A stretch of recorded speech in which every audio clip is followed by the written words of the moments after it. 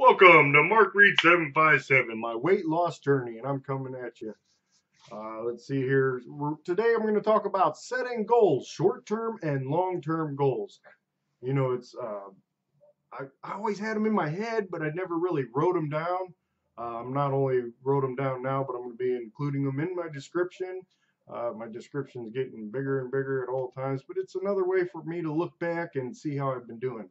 Anyway, with my short-term goals, I was thinking about these and trying to figure out what I really wanted to do because I believe the best kind of goals for me to have are routine goals. How to help your routine, because obviously your routine, your daily routine has a lot to do with what your results will be. And your daily routine can hurt you or it can help you depending how you have built your daily routine. And here's my short-term goals. Continue to improve each day by sticking to my routine and add to it as I see necessary. That's a big one. I really want to be able to add to my routine and, make little fine adjustments that I need to, because obviously the more I do, the more I'll be able to do. And if I'm able to do more, I want to be able to add more. So I'm never going to get stuck with just one routine. It's just not happening. I mean, yeah, there'll be a routine temporarily, but there will be minor adjustments to improve the routine as it goes along. I'd like to add a day of swimming to my workout routine by June. I really want to do this. I've been wanting to go back to swimming. I did swimming before, lost a good amount of weight. Granted, I'm losing a good amount of weight with what I'm doing now, but I figured instead of just saying, hey, I have to have one or the other, why not have both? So I want to add swimming to my workout routine. Currently, I'm just going to the gym and I'm disc golfing once in a while. That brings me to my other one. I want to start disc golfing at least 3 times a week. Not and by June, I want to be doing 3 times a week by June. Granted, when it gets colder and rainy, I really don't want to go and don't feel the need to go. I just don't enjoy it, and I feel as though if I don't enjoy it, then I don't need to go. I'll have to figure out what else I can do once it hits those winter months, but I'll cross that bridge when I get here. This is my short-term goal. Spend more time with meal planning on Sundays and expand it to have a meal for the whole week, not just Monday through Friday. Because I just did Monday through Friday this time, and I still haven't. I've been thinking about what I want to do. Easter's coming up. It's really hard to figure out what I want to eat and how much, because I don't want to overdo it, obviously, because I've worked real hard to get to where I'm at. Now, with the long-term goals, here's another one. Work out 2 hours every morning. I want to go from, I do approximately about 45 minutes to an hour, sometimes slightly longer, but I want to start making it 2 hours. I want to get to the gym around 5:30, start working out then, maybe start swimming at, let's see, 5:30, be around 6:30, 6:45, somewhere around there, and swim till about, I don't know, 7:30 or so, and then get my shower and go to work. Let's see, swim 4 days a week with my other workout routine by October. That's another long-term goal. Obviously, I want to just get to the one day a week by June, and I should be able to do that. It's obtainable.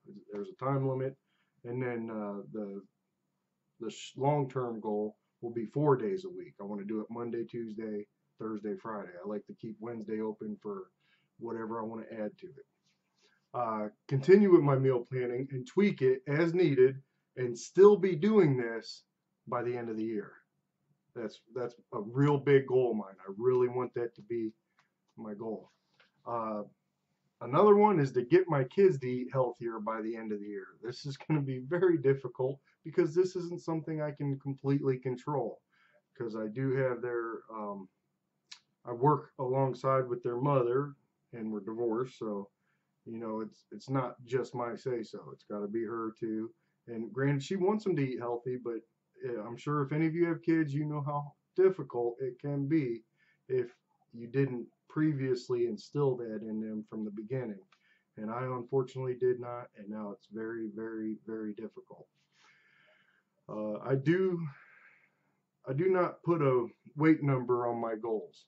You know, you might have got here, this is for weight loss, but the way I feel, if I put a weight number, you know, if I say, hey, I want to lose 50 pounds in a month, okay, I could lose 50 pounds in a month. Yes, I'm that heavy that 50 pounds is very doable. In fact, I'm close to, let's see, I did 30, about 20 or so pounds in 3 weeks.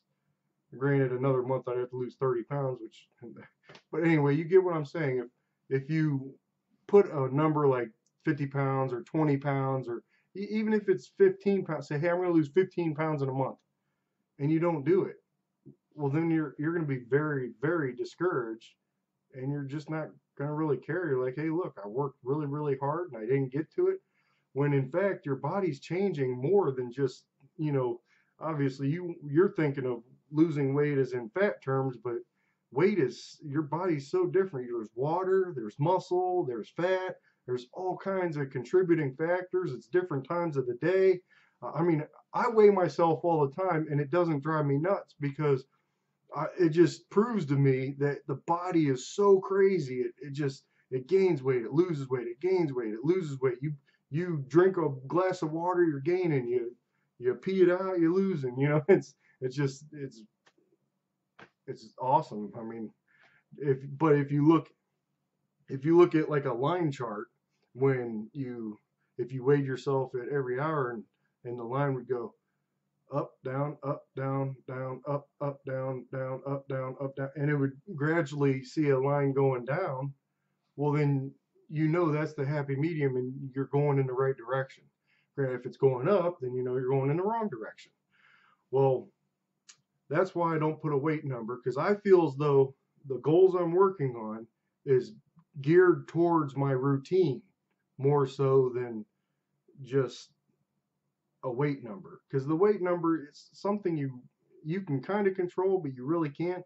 But if you attack your routine and you do it every day religiously, and then you make the necessary adjustments to add in what you need to or subtract what you need to, the weight will come off.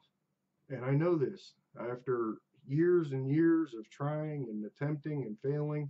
See, I know what works, I just got to prove it, and that's what these videos are for. Sorry, this is getting a little long. I just was touching on some points.